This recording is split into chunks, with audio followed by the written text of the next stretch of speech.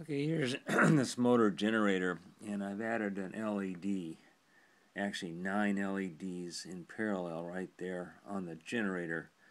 And I'm using a 6 farad 2.7 volt super cap today, and I'm going to be loading it up with a lithium ion battery, and I want to show this light on here.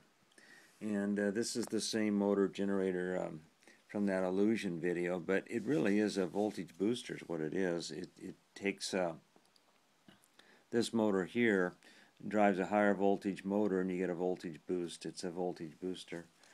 And I'm lid motor. This is the 28th of April 2016, and this is just one of these lights out of one of those dollar store flashlights. It's got nothing on the back of it. But what I wanted to show today was really how fast these supercapacitors can be charged up. And this has a little bit of voltage in it, but not enough to run the motor. And you can see if I spin this with my hand, the light lights up. And it's lighting up from the power put out by that 12-volt DC motor.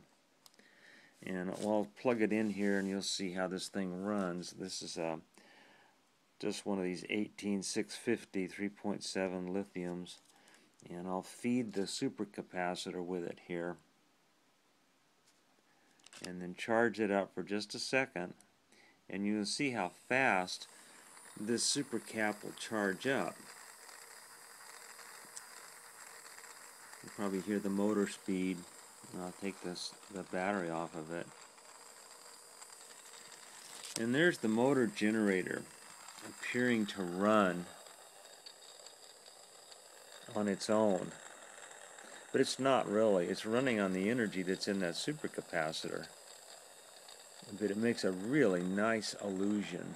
And without an explanation, you would come to the wrong conclusion that this was actually powering itself, but it's not. Anyway, I just wanted to do a follow-up on that last video. And this is this little motor generator that I made. Thanks for watching.